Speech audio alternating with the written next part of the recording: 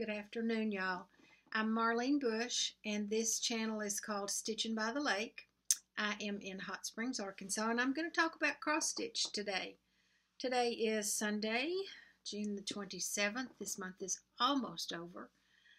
It is a partly cloudy, sunny day here, high humidity, which is normal, and pretty high temperatures in the upper 80s, I think, probably by now. It's actually just barely into the afternoon. I'm still in my Sunday go to meeting clothes, what I call them, because we did go to Sunday school and church this morning, and I'm going to a funeral a little bit later this afternoon for one of my high school classmates who passed away a couple of weeks ago, and so we'll be going outside. It's a graveside service into the heat. I hope that this breeze continues because we've got a nice breeze going on right now. I've got several FFOs. I've got, I think, one FO. I've got some whips to show you. At the end, I'm going to show you a little quilted table runner that I made several years ago that is so easy, and you don't need a pattern for it.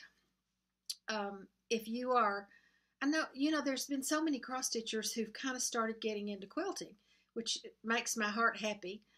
I quilted for many years, at least 20, if not more. I don't do it much anymore because I have some issues with my hands, but I love it. I love quilts. I have made quilts and given them to every member of my family. I have many left here. They are a comfort to me. My mom and both my grandmothers quilted. So I thought I would show you this because if you are at all interested in kind of looking at quilting, this would be a great start for anybody that can use a sewing machine. Actually, you could do it by hand, but I did this one by machine. So I'm going to talk about that. So let me see. What else do I want to talk about? Gardens? Not so much. Mine is horrible. I only have a little one. Thank goodness, because it's horrible.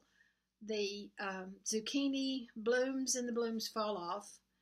I had, a dozen or so tomatoes on my vines, and they have disappeared. I believe that it's raccoons. I think I told y'all that last time.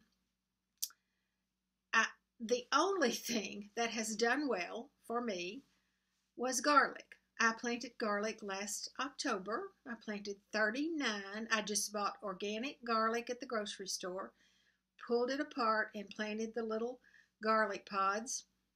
And all 39 of them came up. Now, not all 39 of them made great big garlics, but many of them did. So I harvested those a couple of weeks ago, left them out to dry, as they say to do, and then brushed off the dirt and cut off the stalks and brought them in. So here's my dilemma with the garlic. How do y'all store it? I'm not finding a good way to store it. I have it in a mesh bag, and I put that in the pantry, but when I open the pantry door, I smell garlic, and I don't want that. So, suggestions, anybody? What do you do with, I gave away 2, so I've got at least 30 good size heads of garlic left. I talked about this last time. I thought I would go in and slice it or chop it or whatever, freeze it, dehydrate it, but I don't really want to do that right now. I just want to hold on to them for a little bit. And so, tell me about storing garlic. How do you do that? Okay, what else do I want to talk about? I want to talk about project bags. Y'all know I've made project bags for a long time. I love the vinyl front project bags, but I stink at making them. I have tried everybody's tutorial. I just don't do well working with vinyl. But I can make beautiful project bags all day long. This project bag is not one that I made. It's one that I bought, and I'm sorry, but I don't remember who I bought it from.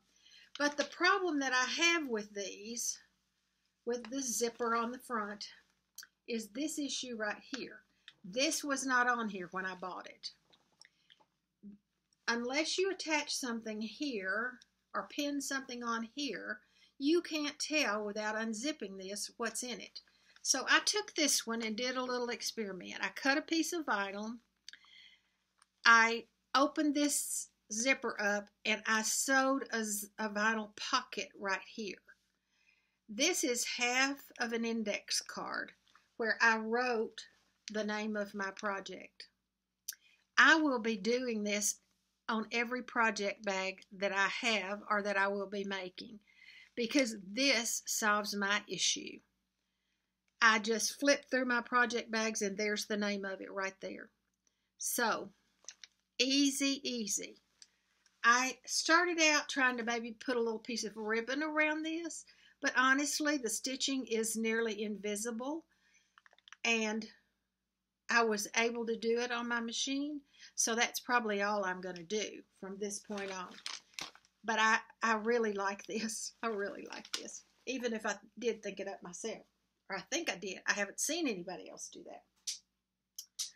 Okay, let's talk about FFOs, because I'm really excited.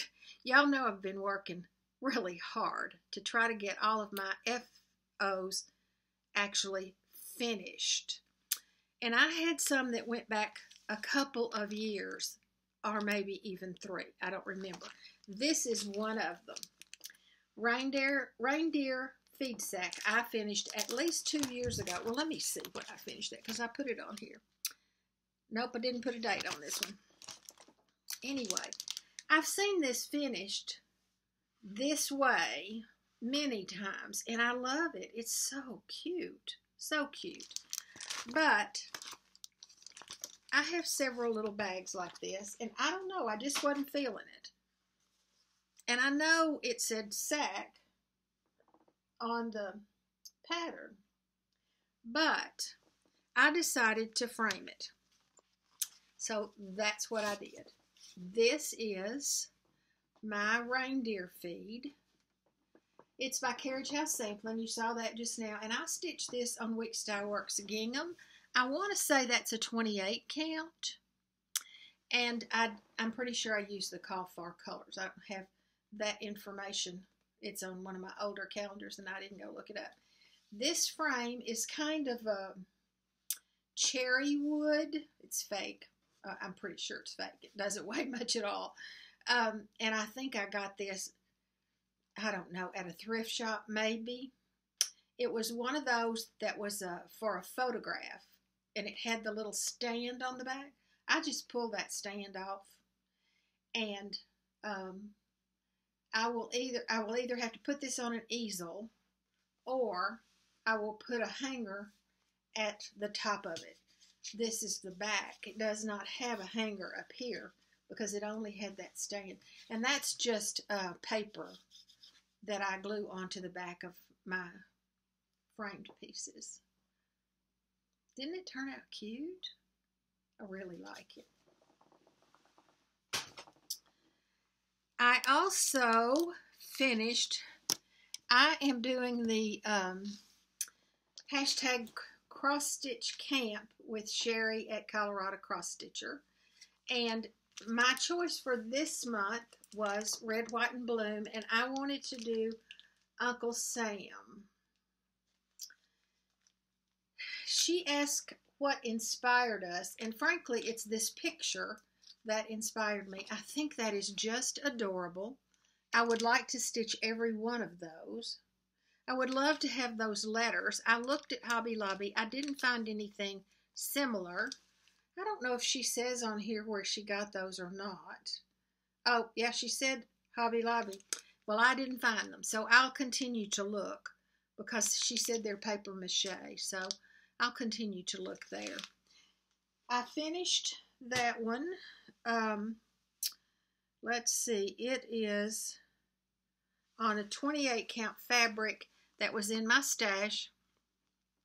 I have no idea what it is. Maybe white chocolate, but I'm not positive about that. And I think he's adorable. I used Lady Dot Creates chenille. Around the outside, I used red and white ticking on the back. This chenille is glued on. I do the minimum amount of hand stitching that I can. Again, because of my hands, I don't have real good use of this middle finger, and you have to have that to manipulate a needle other than stab stitching. If you're doing the sewing method, you need that finger. So this is my cross stitch camp finish, and he is going out with the rest of my patriotic things I put mine in a toolbox, a long wooden toolbox on my coffee table. I also started and finished the July mini sampler. I've already passed this pattern on, so this is my working copy. It's by From the Heart Needle Art by Wendy. There's a whole series of these. Jen at the Jen's Stitching Niche showed these some time ago. She's been doing all of them. So I bought several. I didn't buy them all, but I did buy this one. And I decided to finish that in a pillow also. And this is not upside down. This is how I chose to finish it. I used just a little strip of a navy blue. I don't know if you can tell it or not. You'll see it on, no, you won't see it either. A strip of navy, some red and white ticking, and navy pom-poms, again by Lady Dot Creates. I used the colors that were called for. I do kind of wish I had darkened this, and I did make one change. This was a star, and I chose to put a cross because our country was founded on Christian principles, so I thought that would be appropriate. I loved the fireworks. We heard fireworks last night late. We had a lot of fireworks here on the lake. So it will get worse over the next week or two until Independence Day happens on the 4th of July. Let's see, this one, I don't know the name of this, I don't know the designer, I don't remember, but it is one that I did, that I stitched years ago, 5 years ago maybe. And I put it onto a project bag, on the front of a project bag. And then I used that project all the time, and one day spilled some water on it. These are over-dyed threads. There was more to this pattern, but the dark purple that was farther out bled. I lived with it for a while, but then I decided I didn't want to do that anymore. So I took it off, cut the project bag apart, and just finished this into a pillow. I used wool on the back. This is wool from a marine blanket, probably from the Vietnam era, that a friend gave to me. I have shared parts of that with a couple of other people. And so he's going to be perfect to put out in the spring and at Easter. Okay, what is next? That's all my FFOs. I think so. 1, 2, 3, 4, 5. I had 5 of those. But I do have an FFO. Several years ago, a couple of years ago, 3 years ago, Holly and Anita, if you haven't seen their YouTubes, they used to make YouTube videos all the time. They took a break, had some job changes and stuff like that, but they have just a couple of weeks ago made a new one. So if you've not seen them in a while, or if you've never seen them, go watch them, because they are so full of joy. They make my heart smile. Holly and Anita and Daylene from So Grateful. They are the most joyful people, and they just make my heart smile. Anyway, Holly and Anita had bought this pattern and were stitching it, and I'm pretty sure one of them finished it, but I don't know if both did or not. I just loved it. I started it in Mania of 20, so a year ago, and I finished the stitching last night. Let me see if you can see this. The light's not great because of the clouds today. This is on 30 count putty, Week Style Works fabric. I use the Call for colors with one exception, and that is this brown. It called for Wood Trail, and I used a DMC color. And I made one change. There were 2 more rows on the bottom of the little pedestal that the bird sits on, which I left off. I thought it was a little too tall. I love the patchwork look on the bird. Loved that. I don't know how I'm going to finish that. I think I'm going to try to frame it. I think I'm going to try to frame that. I don't know. All right, that's all the work that I've done. Oh, no, it's not. I forgot one. I showed you this last time. This is Happy Birthday America by Brenda Gervais, and I think I showed you that I had finished stitching it. This pattern, Brenda gives the most wonderful, wonderful directions for finishing. However, I passed the pattern on without reading the directions. So I have done this twice. I wasn't happy the first time. I'm not greatly happy this time, but it's going to stay like this because I am not doing it again. It's on this little pedestal. This came with a kit that I got, and I painted it. It came with the pom-pom trim, only she took the banding off of hers. I kind of liked the banding. First of all, I hadn't learned how to do that, but take it off. But I kind of liked it like that, so I'm leaving it. Anyway, he's cute. Another patriotic one going out to my coffee table. I have a sweet friend named Linda who sent me, and you all may have already seen this, because Brenda and Laura, Brenda and the Cereal Starter, showed this on their last video.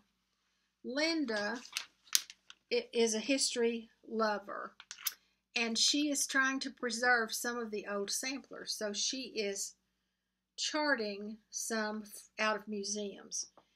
This one, she sent it to me because it came from the Historic Arkansas Museum. And if you saw it on Brenda and Laura's video, you'll remember it because of all the purple. This came from, what does it say? Sweet Home Sampler.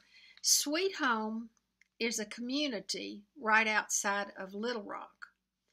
It's been there, I guess, forever. Let me see. Mary Whetstone stitched it in 1863. She calls it a township in Arkansas, but it really is, I don't know what a township is or what that means, but it's a little bit southeast of Little Rock. And nobody knows if Mary actually lived in Sweet Home because they don't have any records of that, or if she had family there. I don't know, but she obviously recorded all of the things that she loved. And y'all, she stitched this on a cotton ticking, which is kind of a thick fabric if I'm not mistaken.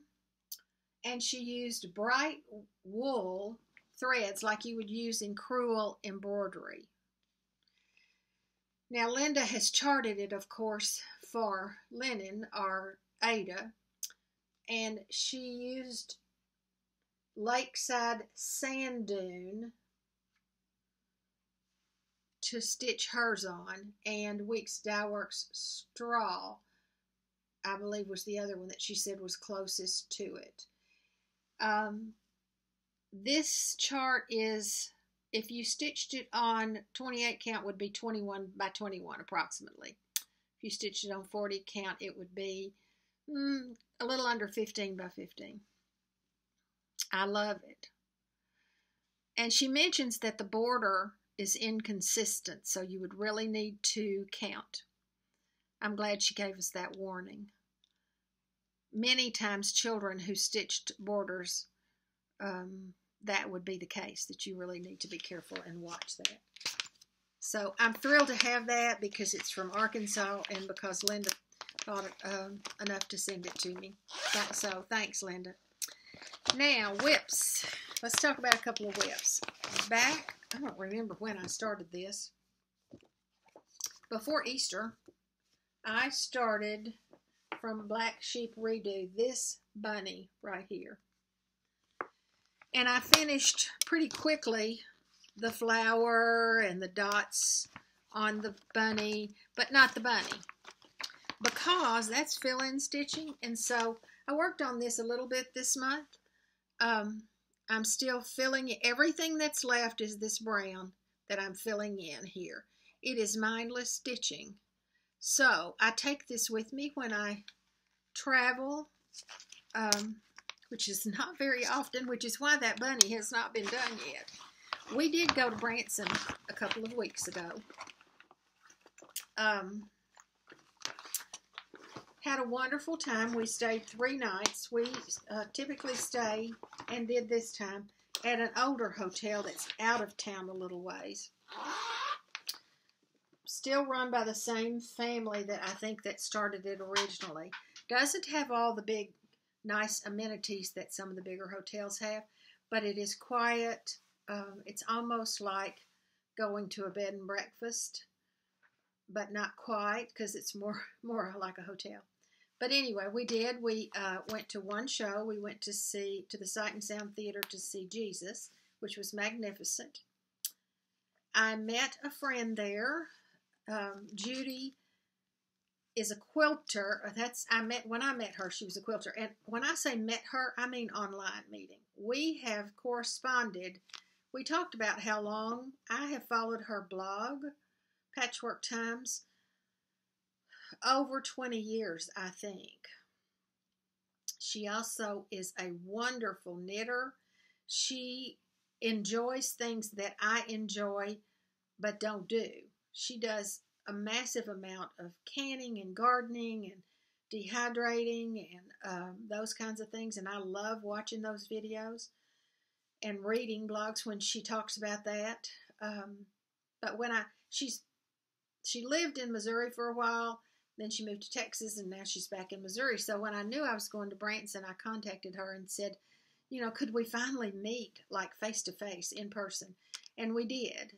She and her husband met Jerry and I for breakfast, a late breakfast, and then we sent the guys off to wander around for a couple hours, and we went to Cecilia's, and then we went to Quilts and Quilts, and had just a wonderful visit. It was good for me, for my heart. That was good for my heart. So I hope we get to do that again in the future. And while I'm talking about that trip, I did buy something I haven't done in a while. I used to do wool applique all the time. I love it. I still have many pieces, but I haven't done any in a while because, like I told you before, that sewing stitch is very difficult for me. But I loved this so much that I want to give it a shot. And this one is just on fabric, but it's wool letters, and I'm going to do it this way so it'll go on my table. And in the middle, you put a circle, like this brown circle of wool. And then these are interchangeable. They had a dozen or more little patterns that you could add to that. This comes with 3. It comes with the bird, the snowman in the house, and the little patriotic one down here. Those are the 3 that come in here. And I added to that this one because y'all know I was an educator. My husband was an educator. All my kids are educators, so we're big school people. And then I saw this turkey. Is he not the cutest thing? Just so cute. If you are not familiar with Cricket Street wool, this one is a buttermilk basin. This one is Cricket Street wool. Carolyn Snyder is the owner of Cricket Street wool, and she is based in Branson, actually Branson West. And my sister and I went out. She has her shop, if you will, in her home. And that's where she designs and where she makes up her kits and all that kind of stuff. And my sister and I went out there a couple of years ago. You have to make an appointment to do that. And she has been ill. I don't know if she's open at all now, but she evidently is still producing because of what I see at the shop. But her wool is absolutely beautiful. She had a long, narrow room with shelves all the way down on both sides, and they were full of wool cuts and Valdani threads. And oh my goodness, just make you drool. It was so beautiful when we were there. I would love to do that again. I have one more whip that I have worked on, and that is my Blackbird Designs for Brenda and Laura's Blackbird Weekend, and I'm working on Coming to My Garden. Y'all, I went through my Blackbird Designs patterns this week and my Brenda Gervais. I've started a new way of listing my patterns. And I'd love to say I'm embarrassed at how many I have. I'm not, but I should be. I don't care. I love them. I just love them. I had only done the border last time I showed this, and all I've added this time is this piece right here. And actually, I added it twice because I did it wrong and had to completely take it out and redo it. So I'm hoping next weekend, when it is the first weekend of the month, and it's the 4th of July, Independence Day for America, I'm hoping to get a little bit more than that done, unless I decided on a new start, because there's so many blackbirds and I have so many patterns, and they all need to be started, right? Okay, I'm almost through. Before I do the little quilt mini tutorial, I want to do last video's giveaways. I offered up one magazine, one book. This one is called Home Heart Cross Stitch, and the winner of this one is Jen Thread by Thread 06. Jen, I'm going to put my email address in the box below. If you will email me, I will get that into the mail to you. And the other one that I offered was this magazine, 365 Cross Stitch Designs. And the winner of this one is Peggy Ramirez. Peggy, email me and let me have your mail address. I have two new giveaways. I won these two patterns at StitchCon year before last. And I've looked at them and looked at them. I love them. They're so pretty, but I have so many blackbirds. I won't get those all stitched. So I'm going to give away these two. They came in this package, the patterns only. They are by Tellin Emblem. And if you are interested in these two patterns, let me get a little closer. There's the first one, and here's the second one. If you will use flowers in your comment, flowers. And then once again, I bought the same pattern twice because I loved it so much. I don't need it 2 times, so I'm going to give away Our Hearts by Brenda Gervais. Oh, this is one of the prettiest ones ever. If you're interested in this one, use the word heart in your comment. Okay. Now, let's talk about this little quilt. Now, I'm going to tell y'all right up front, this has been on my table for a couple of weeks. So, if it's got a little spot on it or something, sorry. It's also at least, I don't know, 7 or 8 years old, so it is a bit faded, although you may not even be able to tell that. This little quilt is so simple to make. So simple. So here's what you do. Let me get my little measuring thing out here. These stripes you cut 2 1/4 inches wide. 2 1/4 inches wide. There are 1, 2, 3 red ones. Oh, no, wait. The short, yeah, they're all the same. 2 1/4 inches wide, and there are 3 reds and 2 whites. The length of them can actually be anything you want it to be for however long you need it to be for your table or wherever you're going to put it. But for my purposes, let's see, I cut these about 19 inches. So 2 1/4, you could cut them 2 1/2 by 19 or 20. That's what I did. Sew those together.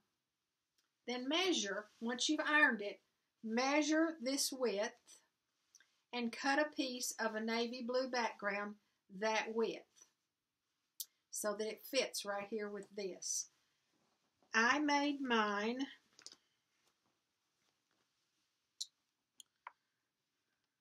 9 inches. Cut it 9 inches. Whatever this width is, by 9 inches across. And you sew that on and press it. And then you cut a narrow border of a different navy, a gingham or something like that. Oh, that's probably about, well, maybe 2 inches. No, less than 2. That one is, cut it 1 1/2 inches wide. And cut enough to make your sashing, which is what this is called right here. And then you cut this border. This border is wider, so it is, let's see. Don't y'all love the way I do this? 1, 2 1/2. Cut it about 3 inches. Cut it about 3 inches. And it goes all the way around the outside and press.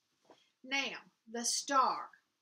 You can do anything you want with this star. This is a 5-pointed star. You can pull up on Google Image a 5-pointed star and print it off and cut by that. Or you can just draw a 5-pointed star and cut by that. You can make it go from here to here like I did, or you can make it fit right in here if that's what you choose. So you cut a white one, then you cut just a little bit smaller a navy one and a little bit smaller a red one. Now I ironed some Wonder Under or something like that on the back of those and ironed those down. I did not do anything except stitch around each one of these with a straight stitch, each one. Now you could do exactly what I did. I left them to kind of ravel when it was washed. But you could turn those edges under if you chose to do that. If you wanted a more finished piece, you could turn the edges under and stitch them down like that. And then for the quilting, I simply did a wavy stitch all the way down the stripes and all the way down the border. And I don't know that you can see it on the back, but I did stitch. You can see where the star is stitched around maybe a little bit. And then I put a binding on it. Now, y'all, if you don't know how to put on a binding, or you don't want to put on a binding, before you ever put your backing on, and I used the same as I did on the border, you can make this just like you make your little pin pillows by sewing it around, leaving a hole, and turning it, and just stitching it flat around this hole outside. This is one of those things that you don't stress over. It's primitive. It's all American. It could be any other country. Use different colors. If you're from Canada, you could put a maple leaf right here. Use whatever colors, whatever symbol you might want to use. I love this. I've made a half a dozen and given them away. They don't take long to make. Once you make the first one, you can make the next one, in an hour, hour and a half. The cutting takes the longest. And again, when you're cutting, it doesn't matter if you cut them 2 inches wide or 2.5 inches wide. It doesn't matter. Just do what feels right to you. It's a lot of fun to make. I hope you try it. Please tell me if you do. I'd love to know that. Today has been such a good day, such a beautiful day for us here. I hope it is for you as well. I hope that you enjoy your Sunday and that your upcoming week is a wonderful one and that you get to do lots of stitching. Bye-bye.